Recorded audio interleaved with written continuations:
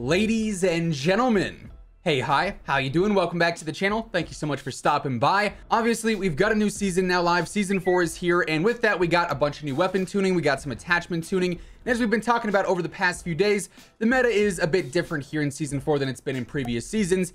And by far, without a doubt, the most competitive weapon category right now is the assault rifles. We saw the AMAX nerfed, we saw other rifles buffed, and of course, all the attachment changes with all the Cold War barrels also changed things up quite a bit. So the AR category right now is very competitive, and today we're breaking down and ranking every single assault rifle we currently have in the game, just over 20, and we're also breaking down the best class setup or the best loadout for some of the top and meta weapons that we have right now in the assault rifle category. So if you enjoyed the video or if you find it helpful, let me know by dropping a like on it. Would be seriously appreciated. And of course, if you're new to the channel or if you haven't already subscribed, I am always covering everything going on in COD, news, intel, updates, loadouts. It's all right here. So feel free to subscribe. That way you can always stay up to date. All right, so we're here back on tier maker. I've gone ahead, I've made a new custom list here. It's got all 21 rifles that we currently have in the game, including the brand new C58. We've got our 6 categories here. We've got top or meta, so this will be the best of the best. You have no reason to use anything else other than that.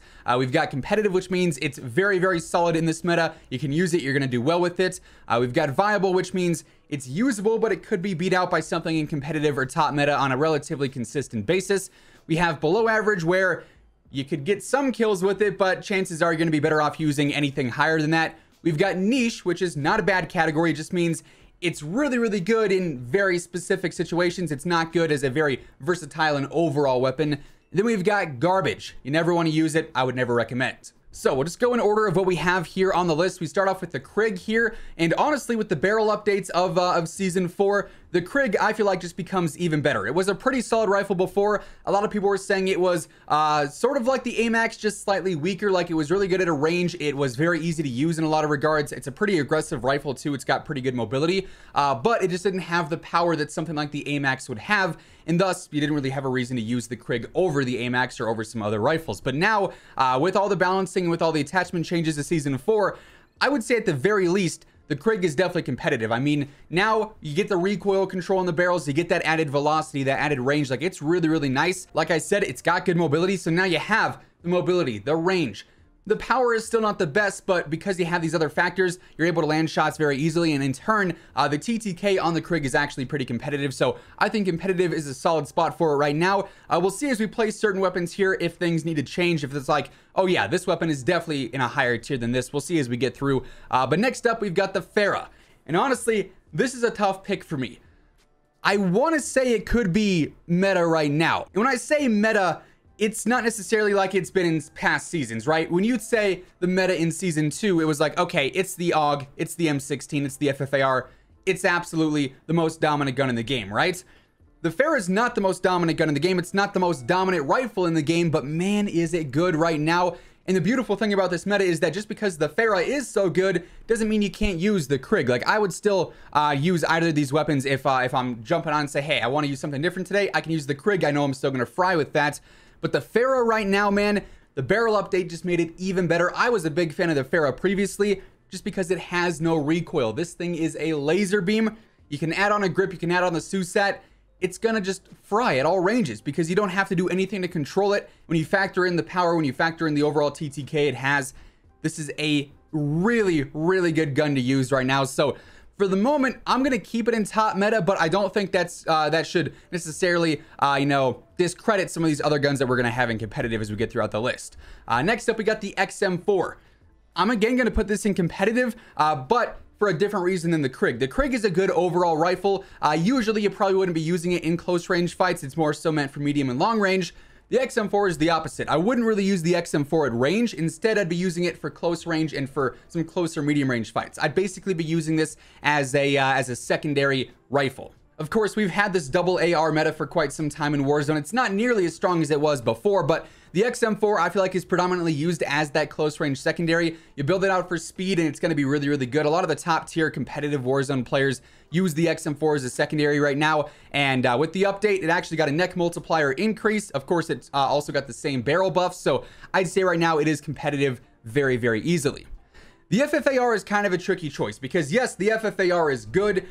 It's still one of the better close range rifles, very similar to the XM4 in that department, but am I using the FFAR over the XM4, that's my big question here. I'm tempted to drop it in viable for the time being, but it is very borderline competitive or viable. Like it is right there. I think we're gonna leave it in viable for the time being, and as we put other weapons into viable, if I'm sitting there saying, okay, I'll use the FFAR over this, I might bump it up to competitive. Of course, it's got the fire rate. The mobility is not nearly as good, even when you do build it to be a bit faster. So I think for now, I'm liking the XM4 over the FFAR, but we're gonna see where this lands as we get later on into the video. Next up, we have the QBZ, and unfortunately, I think I have to put this one in below average. It's great for mobility. It's one of the faster Cold War rifles we have. It's not the hardest weapon to use. I mean, the recoil is really good, but it just has no damage. Like, this thing does not hit hard at all, especially when you compare it to other rifles. I mean, and it suffered the same fate all throughout the Cold War integration so far. The QBZ has been a bottom tier rifle just because it doesn't kill fast enough. I don't know what it is, but every buff they give in the QBZ is just not the right buff. So I think for now, I have to leave it in below average. Nothing right now says, hey, you should really use the QBZ over this rifle, over that rifle. So I feel for that reason, it's got to be down lower. The Groza actually improved quite a bit with the Season 4 update. I think it's got to be in the competitive category right now. It's a rifle that you could actually use for quite a few different situations. I wouldn't say it's the best long-range rifle out there. There certainly are better alternatives, the Krig, the Farah, so on and so forth. But like the XM4, it's really good up close. Medium range, it's also really, really good. I'd say that's where it thrives the most, honestly. And it's relatively easy to use. You know, good fire rate, pretty minimal recoil. So I'd say the Groza right now is feeling pretty good. I go back to wondering where the FFAR needs to land so far. That's definitely the biggest question mark for me as of right now. But we'll see where we get throughout the video. Then we get to the Cold War AK-47. We know it's that because it's level 55. That's the max. The Modern Warfare one is 68. Almost nice. But the Cold War AK, definitely competitive, borderline meta, I would say, honestly. That's another sort of tricky one where it's really right on the edge of both. They're just like the FFAR with viable and competitive. For now, we're going to leave it in competitive because I do think for the most versatility, I'm probably going for the Farah over the AK-47, but the AK has a great TTK. It's one of those weapons that you could use at a range if you wanted to.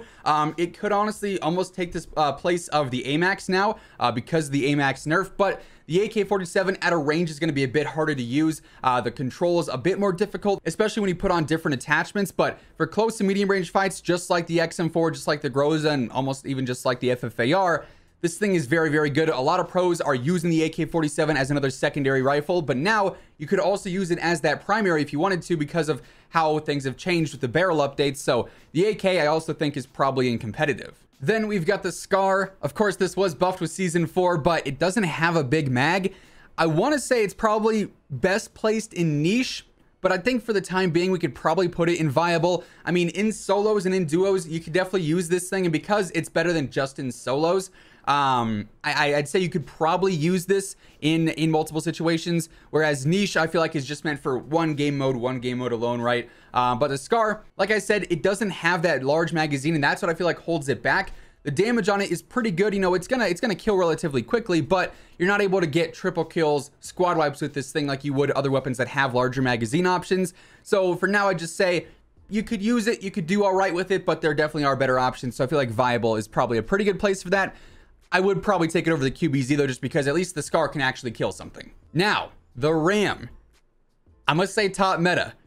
Hear me out on this one. The AMAX and the RAM, I was bouncing back and forth with a lot back in previous seasons, specifically in Season 3, where both were really, really good rifles. The AMAX was definitely really good for long range fights and some medium range fights. The RAM was honestly pretty usable all around. Close, medium, long range didn't really matter because the fire rate and the mobility that it had. So the RAM was a very competitive rifle. The AMAX previously I would probably have as the best rifle in all of Warzone, but because of that nerf, it's no longer there.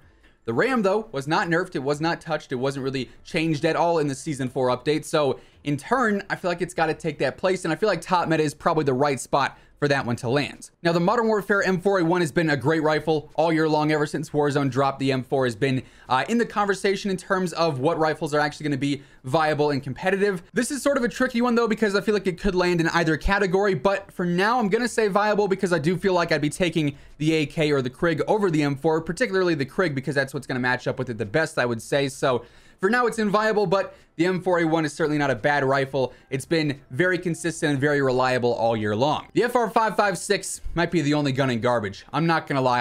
I don't see the FR556 being in a place where it could compete with most other weapons. The only argument I feel like this gun has would be below average, but I feel like that's overhyping it. This gun's not fun to use in my opinion. The burst rate is very, very slow. Like the overall fire rate is not ideal. You compare it to other burst rifles, like the M16, like the AUG, you'd say, okay, statistically it's all right, but it just does not feel the same to me. Like I said, the slower fire rate doesn't really do it for me. The recoil on it is not the worst, or the burst recoil is not the worst, but it's also not the best. Like, I just don't see the FR556, the FAMAS, really having anything going for it. So I must say garbage. Maybe below average one day, but I hate this gun. It's just plain and simple. I don't like it. I'm never using the FR556. At least if there's ground loot, I'll pick up the QBZ. I would never pick up the FR556. I'd go for the pistol instead. So it's got to be garbage, man. Odin. This is a tricky one because this could very easily fit in niche because it's such a slow firing, heavy hitting weapon, but probably below average because you could use this in quads, you could use this in trios, solos, duos. Obviously it's not going to do great in trios or quads because it doesn't have a huge magazine, but you can at least get a decent amount of kills with this thing because it is so powerful. You know, the damage output on this thing is pretty nutty, but it's checked and it's in balance because it doesn't have a large magazine, it doesn't have a good fire rate, and the recoil on it is less than ideal, to say the least. But it's usable for sure. I feel like below average is a solid place for it to be, in all honesty. The M13, I know I'm probably going to get some heat for this. I feel like it's just viable. I really don't think the M13 is that competitive. Yes, it is a very easy weapon to use, and because of that, a lot of players like the M13. Of course, you don't have to do anything to control the recoil on this. It's straight vertical. Like, you can make this thing look like it has no recoil. It's so easy to use. The damage output on it, though, is really not that impressive. It's a good long-range rifle. Like, I think past like 40, 50, 60 meters, it will overtake some other rifles in terms of TTK, but that's a pretty specific criteria to have to be considered a really good weapon, right? Like, the majority of your fights aren't always going to be that long range. Like, the most ideal fights are in that 20, 30, 40 meter range most of the time. That's where you're going to probably be the most accurate. That's where it's the easiest to stay on target and to trace enemies. And where the M13 is in those areas is not necessarily the most competitive. So I feel like it's usable, but there definitely are some better options. The Kilo, I would say, is going to fall pretty much in the same place, especially with the additional damage drop-off nerf that it got back in, like, what, Season 6 of Modern Warfare, I believe. Ever since then, the Kilo has been usable, and a lot of players do still use it because they're familiar with it and they're comfortable with it. But in terms of a competitive TTK, the Kilo doesn't necessarily have that. The range, especially now because that extra damage drop-off, is not the most ideal, but I'm taking it over the QBZ, the Odin. It's way more reliable and consistent than either of those. Definitely over the FR556. I feel like it matches up very nicely with a lot of these other viable weapons, particularly the M4A1. And honestly, looking at the rest of these, the Grau can fall in the same place. And that, I feel like, is a lot coming from me because you guys know I absolutely love and adore the Grau. It's my favorite gun, but statistically, it just can't match up with some of these other weapons. I'll use this a lot on like a fully loaded loadout, as you guys have seen in my previous loadout videos, because it's reliable and I like to think I'm very good with it. But when it comes down to what I'm going to be using throughout the entire game when I'm trying to frag out and drop a 20 bomb, a 30 bomb, go for a PR, the Grau is not that. The Grau is a fallback. Okay, I need something that I know I can do well with. I need something to hold me over until I can get an AK or a Ram or a Farah. The Grau would probably be my choice for that, and for that reason, I'd say it's probably the best viable gun. The order here doesn't really matter, but I do just want to point that out real quick. The Grau, I would say, is probably the best of the mediocre weapons, if that makes any sense. Now, the Modern Warfare AK, I feel like you could say it's below average, and you could just leave it at that. I'm gonna go ahead and put it in viable, but it's borderline below average for what it's worth. It's usable. The recoil really is not too bad on it, but we're in the state here where you could use the Modern Warfare AK, but you have no reason not to use the Cold War AK instead. Like, these two versions here are not equal in the slightest. The Cold War AK is superior in many different ways. The damage, the way it handles, the mobility, like, every single day of the week, I'm taking the Cold War AK over the Modern Warfare one, but the Modern Warfare one is not a bad weapon. If you were trying to only play with Modern Warfare weapons and you wanted to use the AK, you could get by with doing so. Again, same argument as before, you just have better options here. Now, the A94, I feel like it's starting to become cliche to say it's viable, but that's really just what it is. It's a bit underrated, especially for close range fights, especially because that hyperburst feature can really make it very competitive in those CQB areas. But medium range, its damage really isn't anything to write home about. Long range, same deal. But it's got the larger magazine, it's got the recoil, it's really not too bad, not too hard to control. So it's usable. Again, not the best choice, but you could get away with getting a few kills. Like, you could definitely use this in any mode and it'd be just fine. The AMAX, yes, it got nerfed. No, it's no longer in top meta for the AR specifically. I'd say it's still competitive though. I mean, the TTK on here is still one of the best in class. It's going to take that extra shot, and of course the TTK is not going to be as good as it was back in season 3 or season 2, but it's still a very good rifle, especially for medium and long range fights. Of course, this is not ideal for close range whatsoever because it's not the fastest and the fire rate really isn't super good. That's where you'd be looking to things like the XM4, the AK, the Groza, even the Ram 7. But for a longer range meta, the AMAX is definitely very, very competitive still, even outside of its class. It can compete with other LMGs and other long-range weapons, so I would say it's definitely still competitive. If it were to get another nerf in the future, then yeah, it's definitely dropping down to viable. You know, if the TTK got any worse, the shots to kill got any worse, it's probably going to drop down more, but where it's at now, I feel like is pretty balanced. I feel like the chest multiplier nerf and the chest damage nerf is really where they needed to look to initially, outside of just the headshots. So after that's finally happened now here in season 4, it's definitely in a solid place, I feel like, in competitive. Now the FAL downright is competitive, but I'm not putting it in competitive. I'm going to put the FAL in niche, honestly. One, because I feel like I need to fill up this category, so I can't just have it empty. But also, it is probably the hardest rifle to use.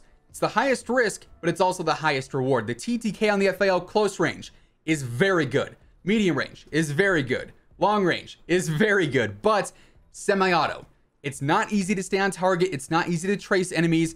Every single weapon on this list, honestly, outside of the FR556, I would say is going to be way, way easier to use. And even the FR556 could be easier to use, but it's not going to be as efficient. So it stays in garbage. There's no changing that.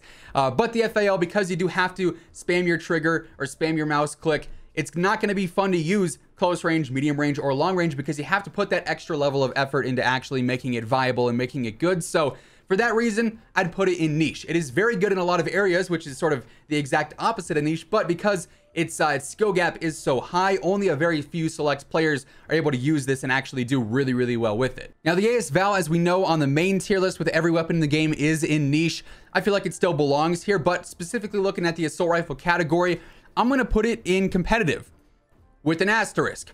If you're playing solos or duos, it is competitive. If you are playing quads or trios, it's probably niche or maybe even below average just because the ammo capacity on this thing is so bad. You shoot one person, you shoot 2 people max, you have to stop, you have to reload. Its recoil in medium and long range fights is really not good. So it's going to bounce back and forth here between competitive and between niche depending on what mode you're playing.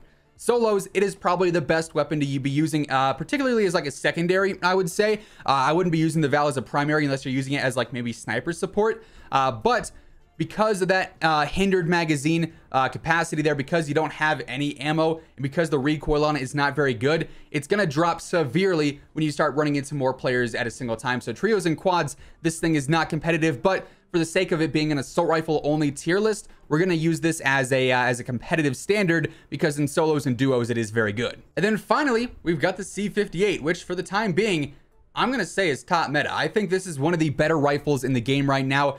It just feels so good. Close range, it's not going to be the best because it does have that slower fire rate, but you could try and get away with using it if you absolutely had to. But really, medium range and long range is where this thing is going to absolutely thrive. It's going to feel really, really good in those situations. And it's honestly up there with the Farah, in my opinion. I know certain people will argue otherwise, but statistically, it is very good. Physically, in game, it feels very good. The recoil is next to nothing. It's so easy to use. The velocity is okay on it. Like all around, the C58 I feel like is a very well-balanced rifle, and just because it is in the top meta category, I wouldn't say it's broken by any means. I don't think any of these 3 guns are broken. They're just all very efficient at what they're meant to be used for. So personally, if I'm jumping into Warzone right now, if I'm sitting down, I'm saying, okay, I want to go for high kills. I want to try and push things and be very aggressive. The first 3 weapons I'm looking to be using are the Farah, the Ram, and now the C58. The Krig, also very good. The XM4, everything in competitive, I could also sit there and say, okay, I'm going to use this, and I know I can do well with these because these weapons are going to behave and perform very well in game. You get into viable, it's like, okay, I can probably do well with these, but if these guys on the other teams, on the other squads are using a Krig or a Farah or a C58, I'm probably going to be in trouble. You get into below average and you're just like, okay, I want a challenge. I'm going to try and use something that's really not that good and see if I can do well with it. There's no reason to use either of these. The FAL is like, okay, I want to see what I can do with a hard weapon. That's what you're looking at with that. And then if you just don't want to play Warzone and you're trying to get into low tier skill lobbies, if you're trying to go down to bronze, just use the FR556 for a week straight, and the game will probably feel bad for you and put you there. All right, now we're going to look at some of the best setups for what I think are probably like the top 5 or 6 rifles. We've got the Farah, the Ram, the C58, obviously, and I also want to break down a setup for the Krig, the XM4, and the AK, because those are what I feel like are probably going to be the best options overall. So first up here on the Farah, pretty standard setup that we've been using for a bit now. We've got the Grew Suppressor because we are using this at a range primarily. I use the RPK barrel. Yes, you are going to have not the greatest mobility in the world, but you're going to get that recoil control that really makes this thing have no recoil whatsoever, and you get the better velocity and the better range as well. You could probably go for Liberator or even Takedown, but I feel like the RPK barrel is probably the most rewarding and most effective. Personally, I use the Tiger Team. This by no means is a necessary attachment. If you really wanted to, you could go for like the you could go for the Spetsnaz grip. You could go for the skeletal stock or even the serpent wrap to get some better mobility out of that, or some better control out of that. But I like the Tiger Team because I do like to run around with these if I'm late game and we're in like a more open area, and having that better mobility I feel like is pretty crucial, but by no means is that a super necessary attachment. I've also got the 3x optic on there, and then finally I've got the 60 round mag as well. Then for the C58, again, we've got the agency suppressor because we are using it at a range. Same deal with the task force barrel. It's the same thing as the RPK barrel, same pros, same cons. It's going to really bring it out to be the most effective at those longer ranges.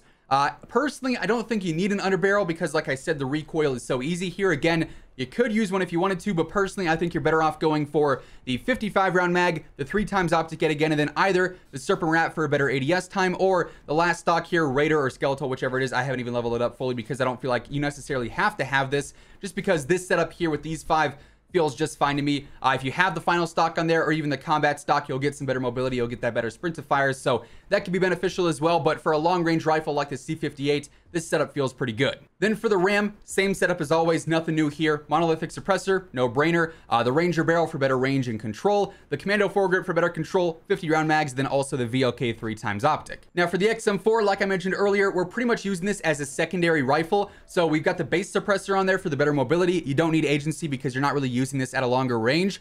We actually have no barrel. Previously, you'd be using the task force because it gave you better strafe speed, but now it does not. It actually hurts your mobility, so we're no longer using a barrel here. If you wanted to, I'd probably say Ranger is your best bet, but for a close range rifle, it's not super necessary. Instead, I go for Tiger Team. We want that better mobility. I've got the 60 round mag on there yet again, the Serpent grip for that better ADS time, and then also the Raider pad stock for that better mobility as well. If you wanted, you could also even try and throw on the Bruiser grip there to get some better mobility overall. Maybe swap out like the Serpent grip for that. But this setup, I feel like, is a pretty solid one to be used as a secondary. Then for the AK-47, it's pretty much the same thing, but in this case, I do actually have the Bruiser grip instead of using the Serpent grip instead. So we've got the base suppressor, no barrel yet again for the same reasons as before. Tiger Team, we've got the skeletal stock, which is basically the same thing as Raider. The 45 round mag, because I feel like that's just fine. You don't really need a bigger magazine in this case. And then, like I said, the Bruiser grip for that better mobility as well. This thing is actually going to move pretty quickly. You got really, really good speed on this one. Then finally, we've got the Krig. Pretty standard setup here. Agency for all the same reasons as before. Ranger or Mil-Spec is what you're going to look for here. Mil-Spec will give you the added control. Ranger is going to give you a bit better mobility. Overall, you're not going to be slowed down as much. I've also got the 60 round mag, the Serpent wrap for better mobility, and then also the 3x optic yet again. You really don't need an underbarrel here. The recoil is just so easy, especially if you wanted to use the Mil-Spec barrel. It's going to be even easier in that regard as well. So very easy rifle here. This one's meant for a bit of medium range and long range over close range, but overall still one of the better rifles we have right now. But yeah, really between all those rifles, you can't go wrong right now. The entire category as a whole is very competitive. You'll love to see it. But that is going to wrap things up for today. If you enjoyed the video, let me know by dropping a like on it. Would be seriously appreciated. And of course, if you're new here, feel free to subscribe. That way you can always stay up to date with everything going on in COD. Once again, and as always, thank you so much for tuning in. And until next time, take it easy. Have an awesome rest of your day. And I'll catch you guys later. Peace out.